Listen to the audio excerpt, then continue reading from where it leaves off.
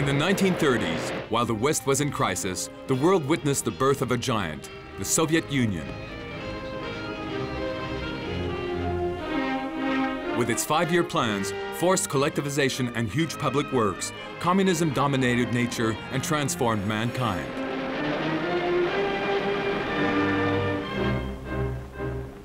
In opposition to Hitler, Stalin launched an anti-fascist policy which gave communism a new lease of life.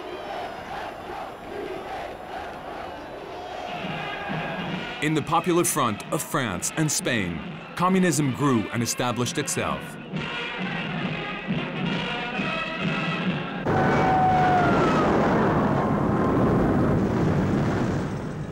The fight against fascism in Spain by the International Brigade took on a mythical allure that masked the other face of communism: elimination of opponents, purges, deportation, and the gulags. In August 1939, the world was shocked by the German-Soviet Non-Aggression Pact, a reversal of policy imposed by First Secretary Stalin. The German attack on the USSR in June 1941 brought communism back to the good fight.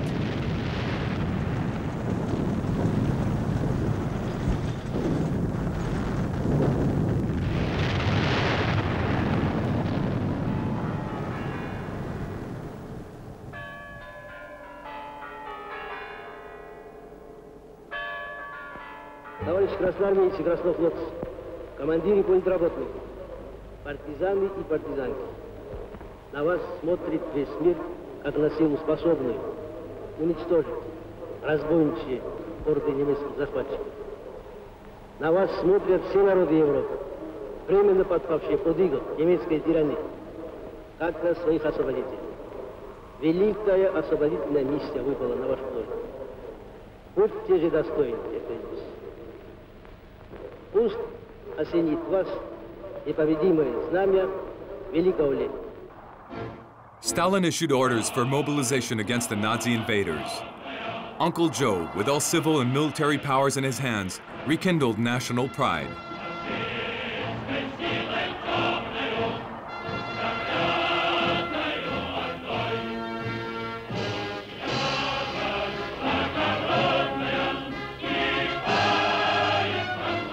Russian soldiers headed for the front, singing, "For the homeland, for Stalin."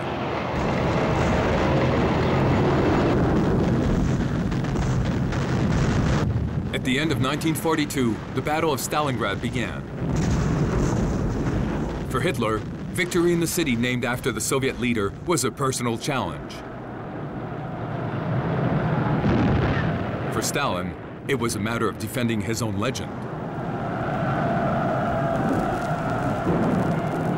For several months, the terrible house-to-house fighting reduced the city to rubble.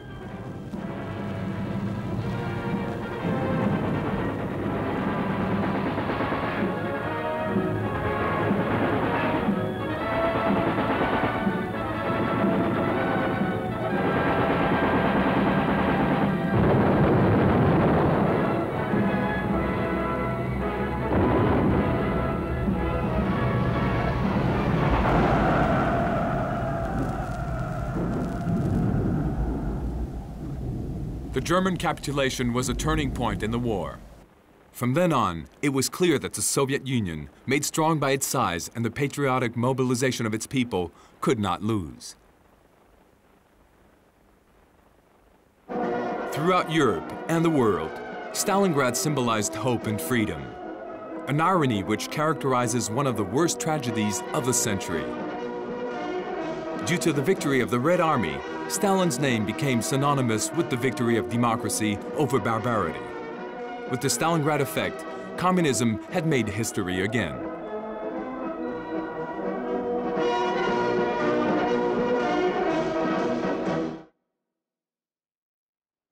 Millions of men and women took up the armed struggle, like these young members of the Paris resistance tried before the occupation court.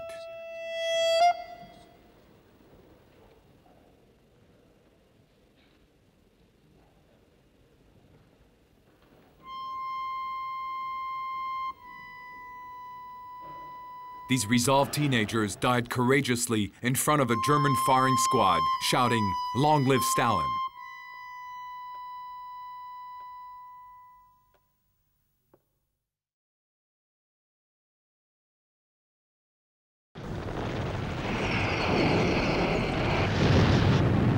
By the summer of 1944, the Soviet steamroller was unstoppable.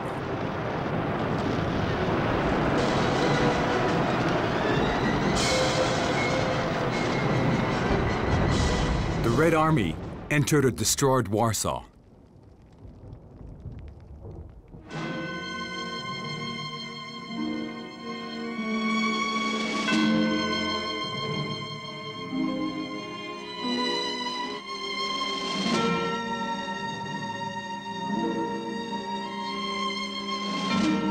Instead of crossing Poland to Berlin, Stalin ordered a large part of his troops to the Balkans in order to head off the British and Americans. Thus, the USSR liberated Romania, Bulgaria, and Hungary.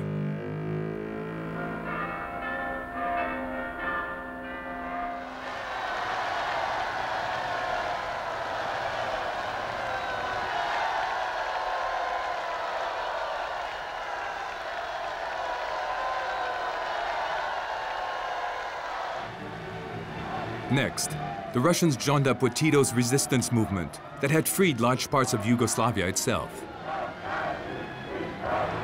Thus, even before the war was over, the Soviets had taken control of Eastern Europe.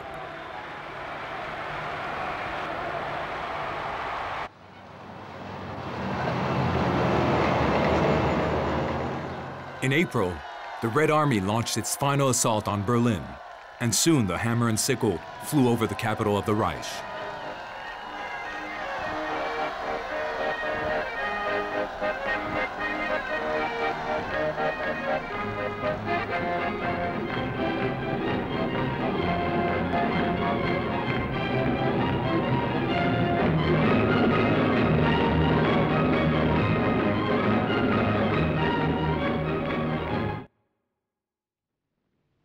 Mesdames, Messieurs,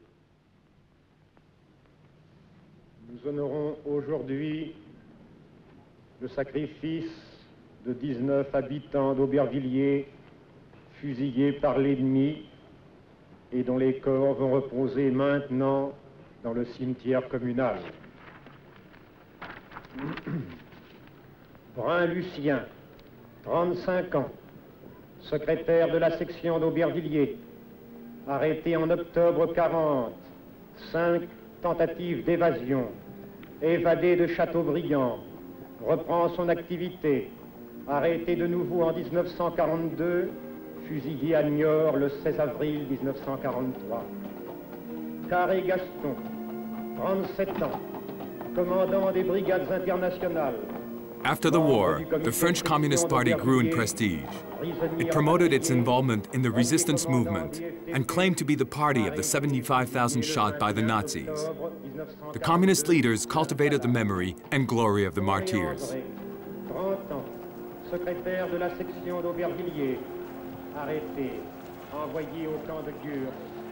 The French Communist Party took full advantage of public opinion of the USSR and its army.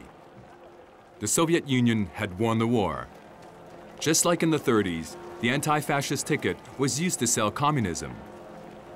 Nazism was judged and condemned both by history and in the Nuremberg trials. Fascism was outlawed by humanity. Those who had beaten it were naturally the good guys. Nazi barbarity masked the crimes of Stalin. Auschwitz and Dachau overshadowed the Gulag.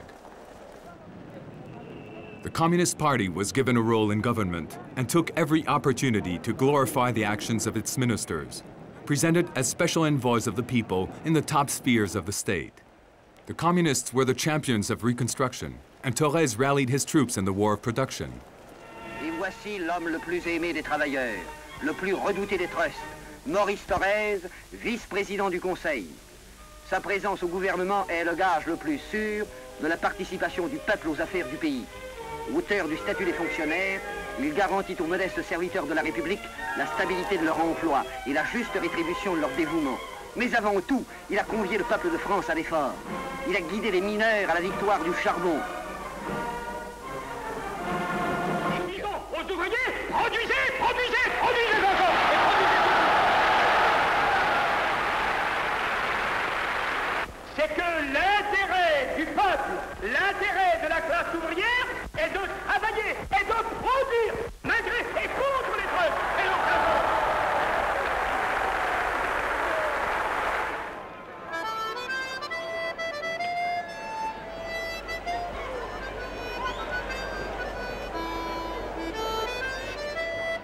At the first post-war Fête de l'Humanité, the huge crowd of sympathizers and members showed that the Communist Party had become the biggest political party in France.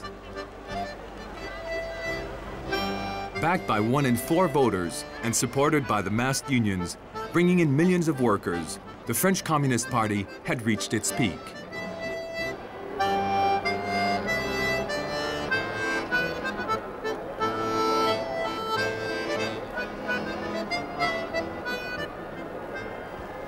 En cette fête magnifique de l'humanité, au nom du comité central du Parti communiste, j'ai la joie immense et la grande fierté de remettre au camarade Prouveau, un mineur de Bruay-en-Artois, la carte du millionième adhérent du Parti communiste français.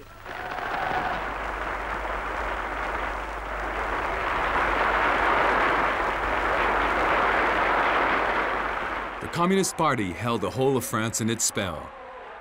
Added to high public opinion of the USSR and the glory of the resistance was the new strength of a working class, which was embodied more than ever in the party. The worker was the artisan of progress, the builder of a new tomorrow. Belonging to the party meant standing with the proletariat, the authors of international transformation. It meant helping to make history.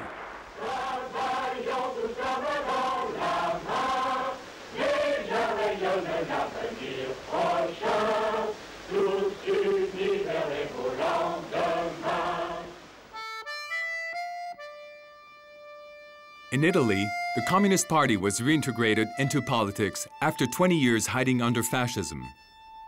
The achievements of the resistance and the heroism of its partisans earned the party unprecedented respect.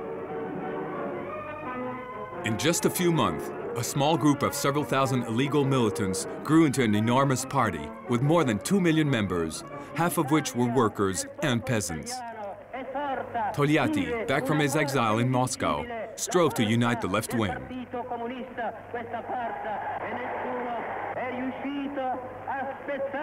Questa forza la quale sente di essere chiamata a guidare le grandi masse del popolo nella lotta liberatrice, redentrice, la quale non può conchiudersi, non potrà conchiudersi altro.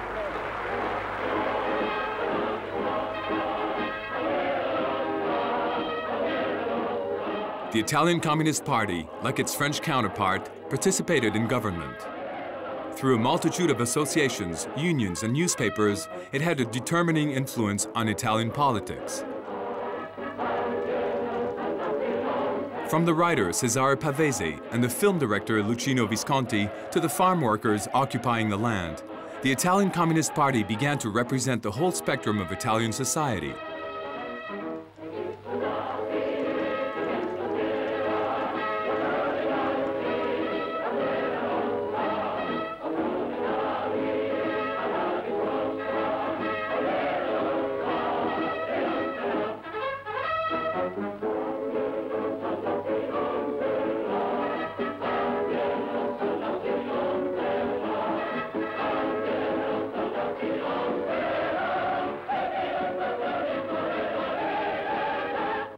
The power and impetus of European communism began to worry the United States.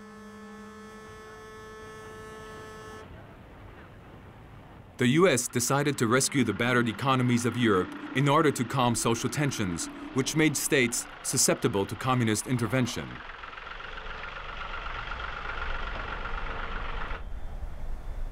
The Marshall Plan was also offered to the East, but Stalin, after consideration, refused all interference in his zone.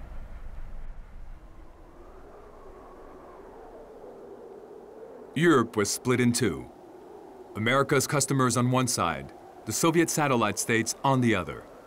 Stalin's influence stretched out like the coming of the Ice Age, and the Cold War was born. 1947 saw the post-war end of the great anti-fascist alliance. In September of that year, Stalin established the new international, the Communism, to replace the Third International, disbanded in 1943.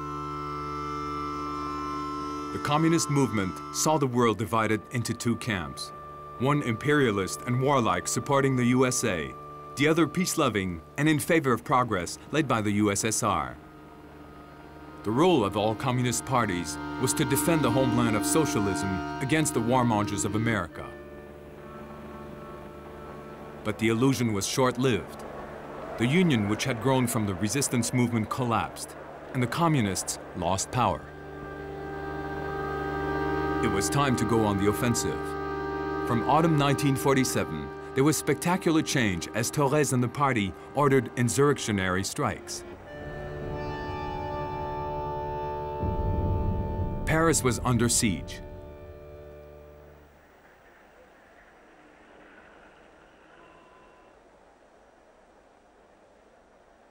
Throughout the whole country, the miners' strike unleashed a wave of solidarity orchestrated by the Communist Party.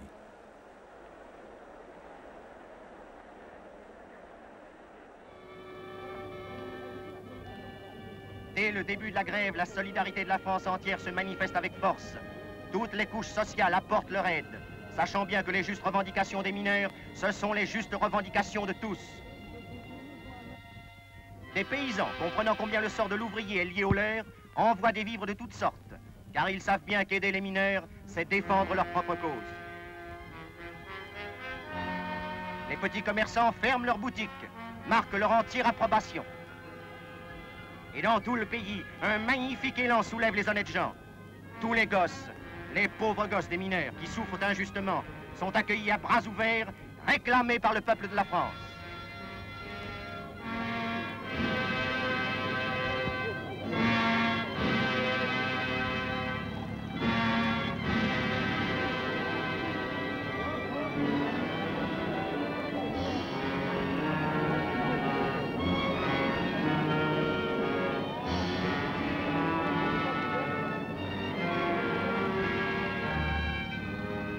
Le gouvernement, qui selon l'expression même de Jouot espérait laisser pourrir la grève, est obligé de constater que l'entraide et la solidarité de tous permettent aux mineurs de tenir.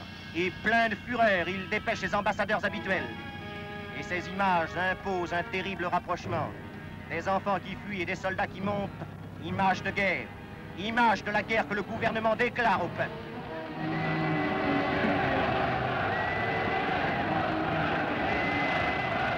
Battles with the army gave the impression of civil war.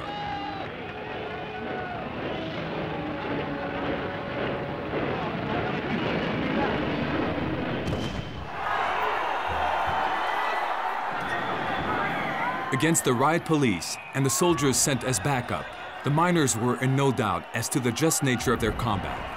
In the occupied colliery towns, as on the international stage, the two camps faced off.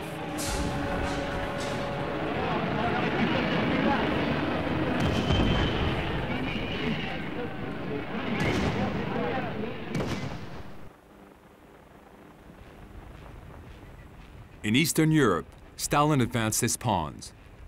In countries where communists participated in Popular Front governments, Sovietization was enforced. In a matter of months, in Poland, Bulgaria, and Hungary, with the same procedures, the same fixed elections, communist parties took complete power.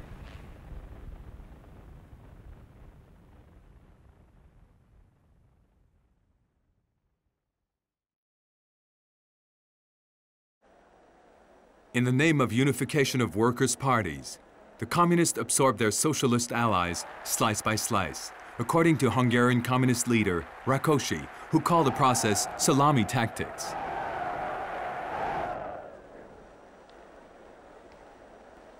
In February 1948, the communist coup in Prague finished off the freezing of Eastern Europe. Groups of armed workers enabled the Communist Party to take over the government.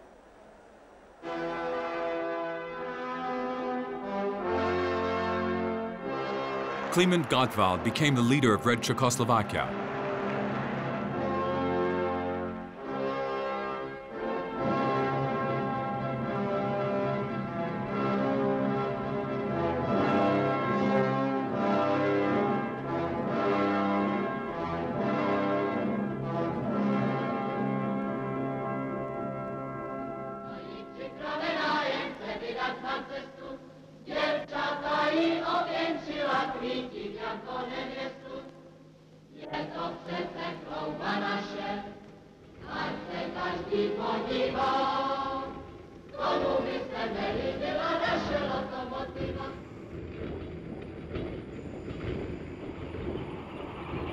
Throughout the East, Stalin imposed his political, economic, and social model.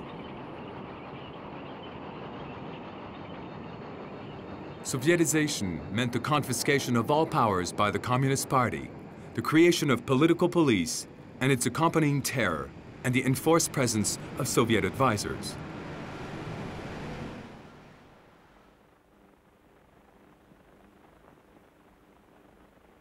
Five-year plans were launched, which, as they had done in the USSR, gave priority to heavy industry.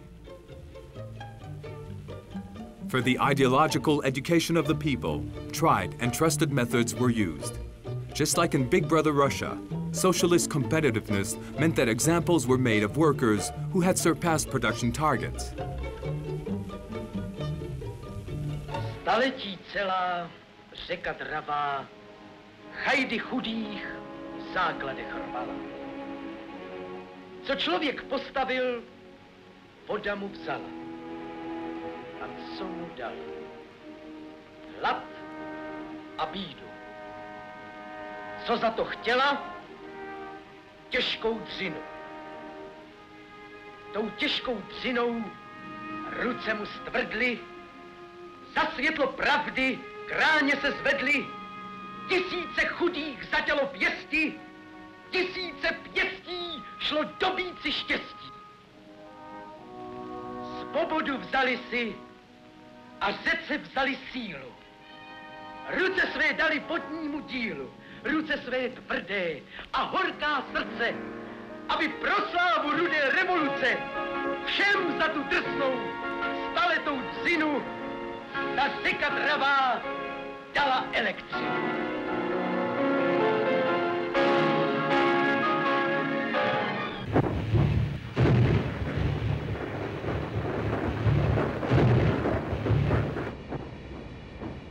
The Soviet bloc was indeed a bloc, but Yugoslavia was the exception. Tito, who had led the resistance, demanded independence from the communist camp. From then on, for daring to oppose Stalin, he was condemned. The communist faith would not stand for dissidents, because unlike Trotsky's heresy, which was a diaspora of a few thousand individuals, Tito's concerned an entire party and nation. Communist propaganda set about denouncing Tito, who was likened to Hitler and Franco. His split from the USSR shocked intellectuals who had trouble understanding how yesterday's partisan could suddenly become a fanatical fascist. In the West, the majority of party members followed the line, accepted the unlikely truth. Once again, in a world now divided into red and white, there was no room for doubt. To exorcise Tito's ghost and ensure none of the other satellite states be tempted by his refused neckline, Stalin set up a series of fixed trials. Like a decade before in Moscow, confession was essential to showing that the party could not be wrong. Rudolf Slansky, General Secretary of the Czech Communist Party, took the stand. Abych to vysvětlil, chci uvést nejprve několik slov o svém původu a o počátcích své politické činnosti. Přišel jsem do dělnického hnutí jako člověk buržázního původu. Můj otec byl zámožným vesnickým obchodníkem. Vyrůstal jsem v prostředí obchodnické rodiny a to ovlivnilo mé osobní vlastnosti a můj charakter. Vstoupil jsem v roce 1921 do komunistické strany a přišel jsem tam s různými maloměšťáckými názory, kterých jsem se nezbavil. To vedlo k tomu, že jsem se nestal skutečným komunistou a že jsem jako komunista nejednal, že jsem neplnil a nemohl plnit čestně povinnosti, které vyplývají z mého členství v komunistické straně.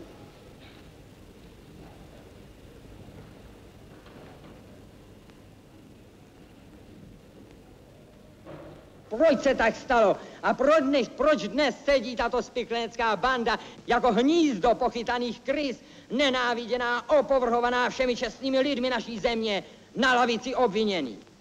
Spiklenci způsobili naší vlasti nesmírné, miliardové škody. A přece vítězně plníme plán a stavíme nový krásný život pro nás i pro příští pokolení této země. Občané soudci, ve jménu našich národů, proti již svobodě a štěstí zločinci povstali. Ve jménu míru proti němu se hanebně spikli. Žádám pro všechny obviněné trest smrti.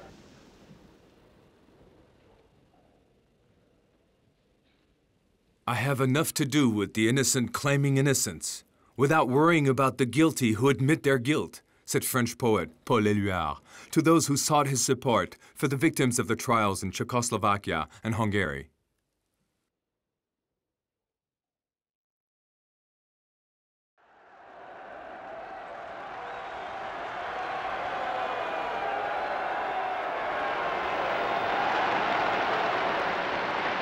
In October 1949, Mao took power in China after his 20-year-long march.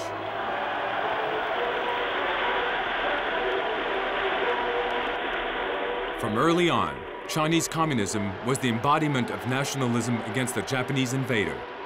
By copying Soviet ideology and methods, Mao had managed to mobilize millions of peasants in revolt against the landowners.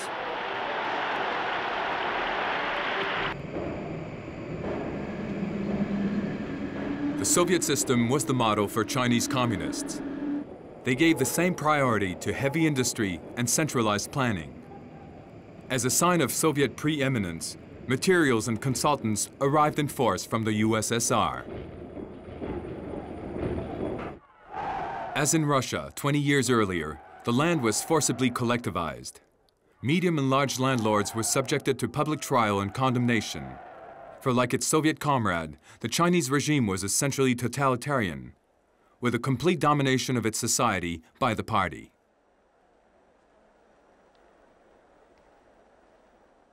In Beijing, as in Moscow, the concentration of power at the head of the party led to the same bureaucratic paralysis and the same unjust procedures.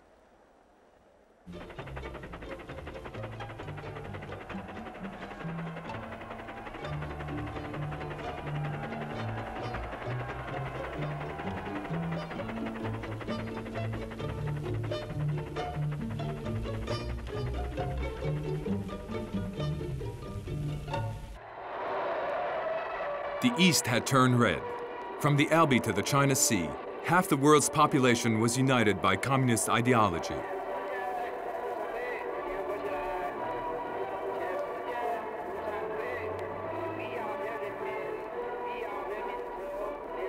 Since 1917, communism had been promoting internationalism.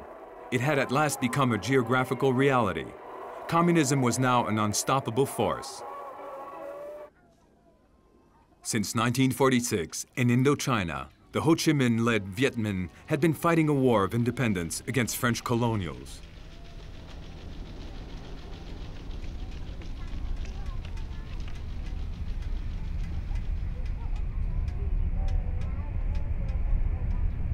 Ho Chi Minh's smile, a revolutionary in sandals, shows a more human look of the communist hero.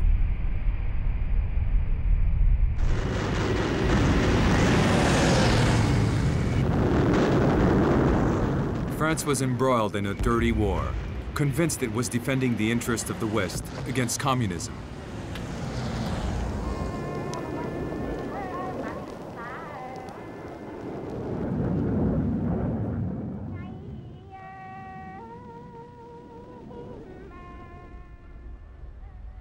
The French Communist Party rose up in opposition to the war. In Marseille, the dockers refused to load boats with weapons and military supplies.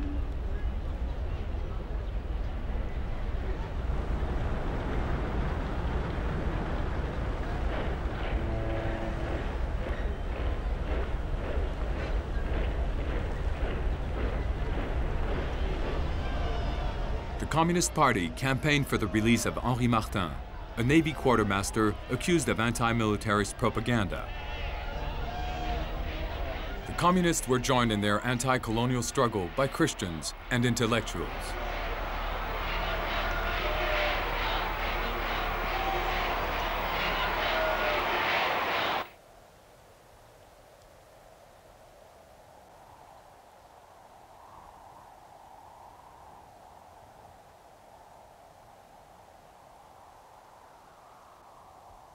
Early in 1950, North Korean troops supported by the Chinese crossed the 30th parallel. The Cold War was heating up. The United States entered the conflict under the banner of the UN.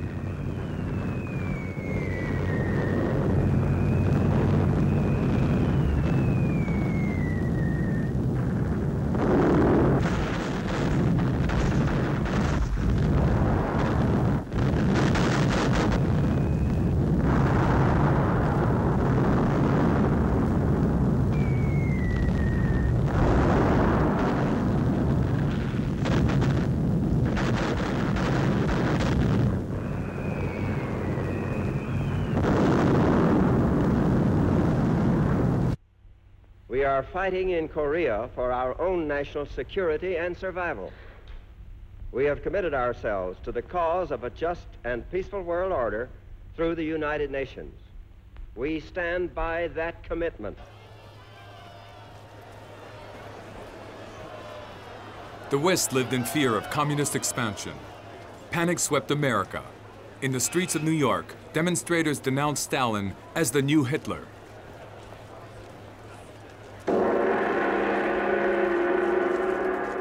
Hollywood became involved, and propaganda movies warned there was a red under every bed.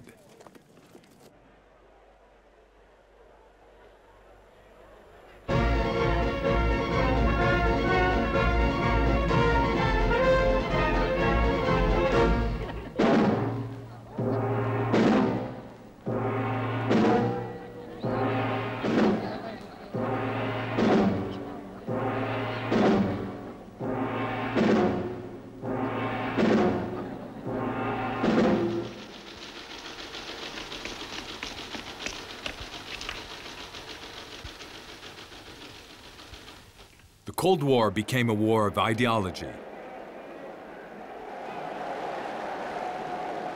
The Soviets and their faithful skillfully ensured the people knew they were on the side of good against evil.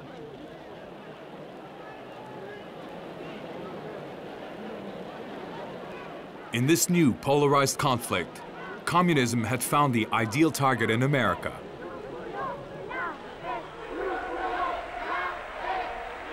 Stalin spoke to the people of the threat of fascism disguised in the Star-Spangled Banner. They had to fight to defend peace. Stalin's argument was indisputable. If you believed in peace, you were against America because America wanted war. With the pacifist ticket, the communist movement's appeal went far beyond the usual sympathizers. In France and Italy, millions signed the Stockholm Appeal, a call to ban all nuclear weapons.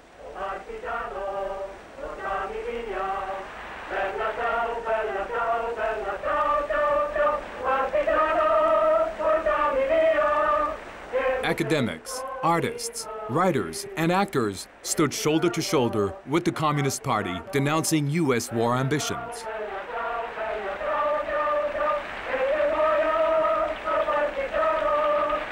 The biggest names in literature and movies brought prestige to this worthy fight. Who could be against peace?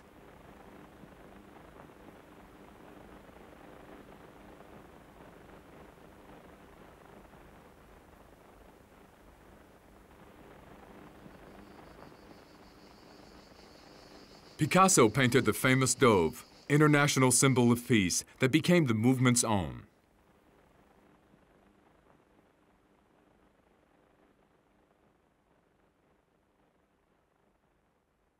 And when workers from the Renault factory brought him the collected signatures, he presented them with one of his works.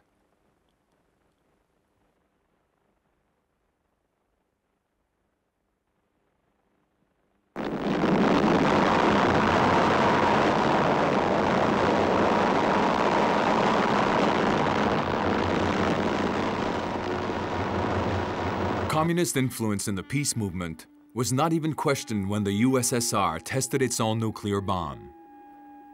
Across the Atlantic, Americans lived in fear of imminent nuclear conflict. The red bomb fed the anti-communist paranoia.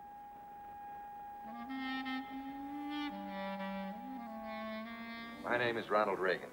Last year, the contributions of 16 million Americans to the crusade for freedom made possible the World Freedom Bell, symbol of hope and freedom to the communist-dominated peoples of Eastern Europe. The crusade for freedom is your chance and mine to fight communism. Join now by sending your contributions to General Clay, Crusade for Freedom, Empire State Building, New York City. Or join in your local community. In this climate of mass psychosis, America was convinced that the Russians had built the bomb with help from spies. The Rosenbergs, accused of delivering state nuclear secrets, were condemned to the electric chair. The world, undisturbed by the hangings in Prague and Budapest, was mobilized by the Communist Party and sprang to the Rosenbergs' defense. America has rabies, wrote Jean-Paul Sartre. Denunciation was total. Everything coming from America was suspect. Coca-Cola, refrigerators, Mickey Mouse, and lifestyle. Les films américains, porteurs d'une idéologie étrangère, envahissent nos salles. Les livres américains submergent les étalages de nos libraires. Les producteurs de films et les maisons d'édition étrangères, à la faveur d'accords prétendus économiques et culturels, installent en France même leur entreprise de dégradation de notre esprit national.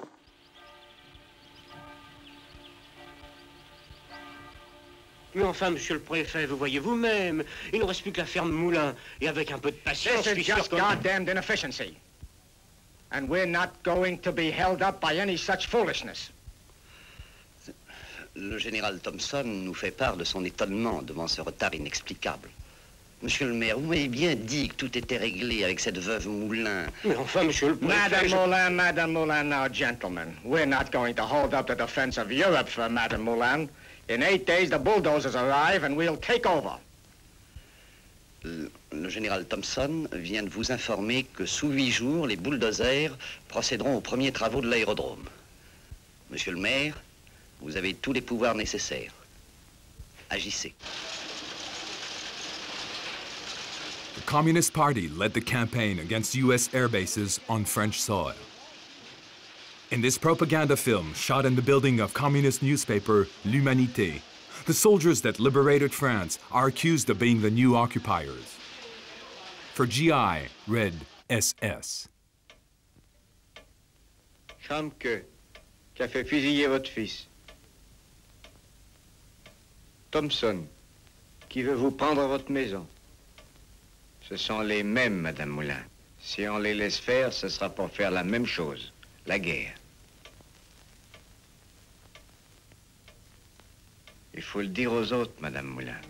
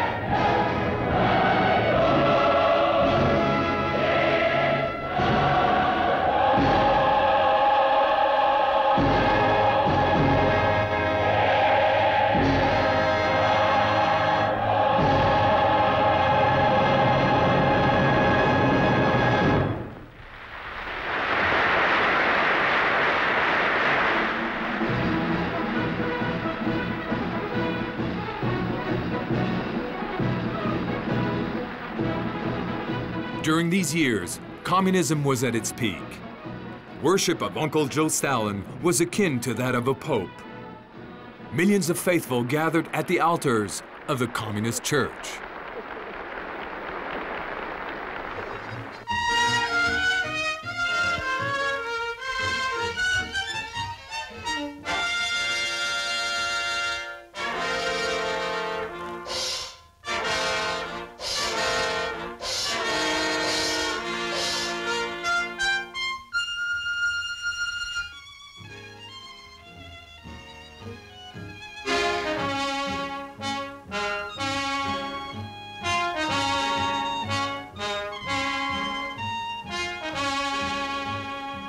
For Stalin's 70th birthday, communists all over the world sent gifts.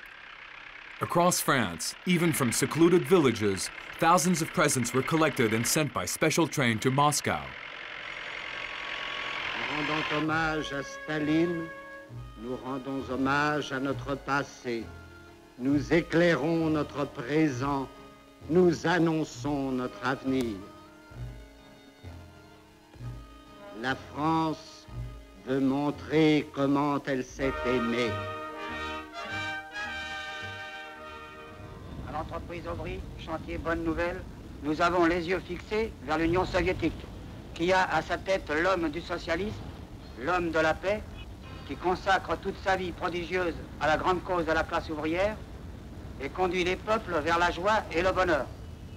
Toute notre sympathie, toute notre reconnaissance, tous nos espoirs vont au peuple de l'Union soviétique et à leur guide éclairé. Très bien, bravo!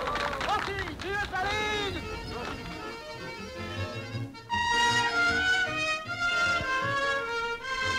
The faith was followed in every country. Maurice Thorez, object of similar worship, visited the display of gifts destined for Stalin.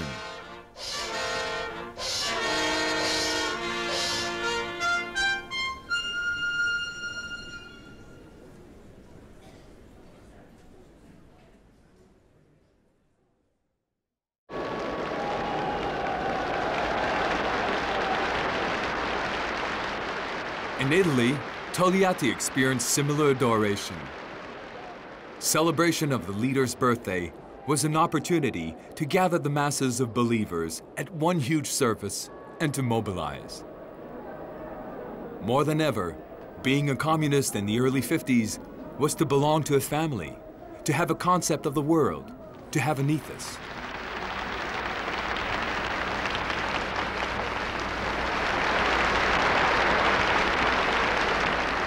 The communist had the strong, unshakable belief that wherever he was, he had a role in freeing mankind. The militant belonged to a different world, the world of tomorrow, a better world, one that indeed already existed in the USSR, the home of socialism. Je pense soudain à ces millions d'hommes et de femmes libres, 200 millions de citoyens soviétiques et encore 100 millions dans les démocraties populaires et d'autres centaines de millions dans la Chine nouvelle. Le travail n'est plus le dur esclavage de nos grands bagnes industriels, c'est une affaire d'honneur. Quelle certitude exaltante, savoir que chaque minute de votre effort contribue non pas à l'enrichissement d'un privilégié, mais à l'accroissement du bien-être général. Se dire que chaque jour qui passe apporte, grâce à l'effort commun, de nouvelles richesses au pays. La production n'est plus livrée à l'anarchie, au désordre cruel d'un monde où règnent les intérêts de quelques-uns, mais elle est ordonnée selon un plan harmonieux, d'après les ressources nationales et pour satisfaire aux besoins de tous. La plaie du chômage a disparu avec l'exploitation du travail humain.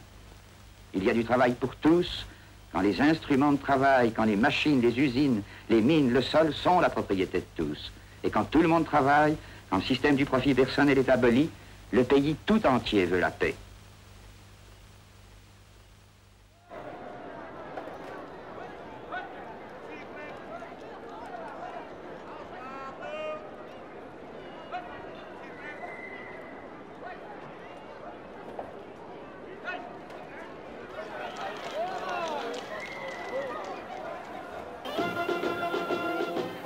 The French and Italian parties had become counter-societies, capable of giving to all who joined both aid and support.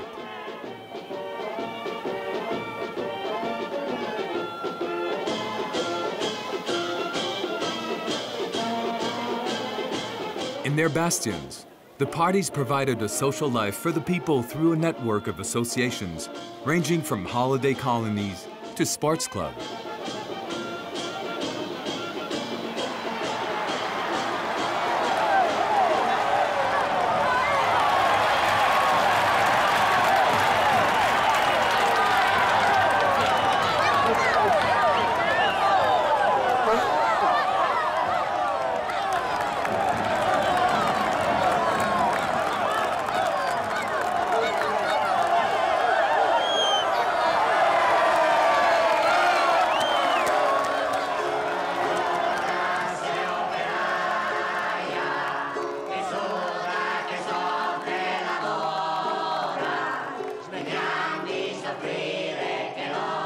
Members became emotionally tied to the party. Membership was as much about community as it was about politics. As a communist, you chose your peers. You stood with your pals in a world where "I'm all right, Jack" had lost all meaning.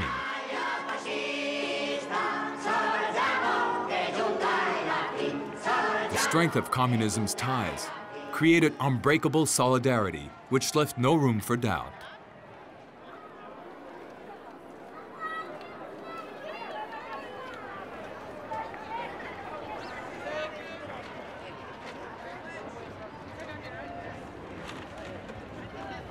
Cast iron belief, certainty about the future, and limitless self-denial turned communist militancy into a religion. As a party member, you changed your own life before you helped change the lives of others. The need to believe in an absolute found fulfillment in secular communist faith. The quest for brotherhood was achieved in a movement where members were on first-name terms with their leaders.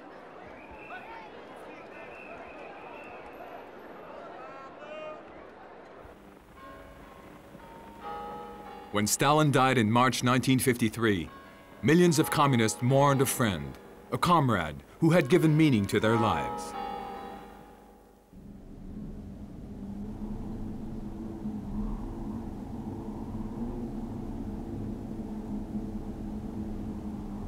It was the end of an era.